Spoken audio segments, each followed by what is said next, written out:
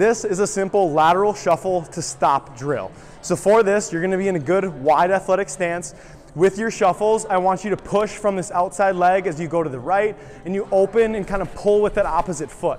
When you come to the stop, I want you to think inside hand or inside shoulder low and try to reach for the ground. Because this is meant to prep for your change of direction as if you were to go that way.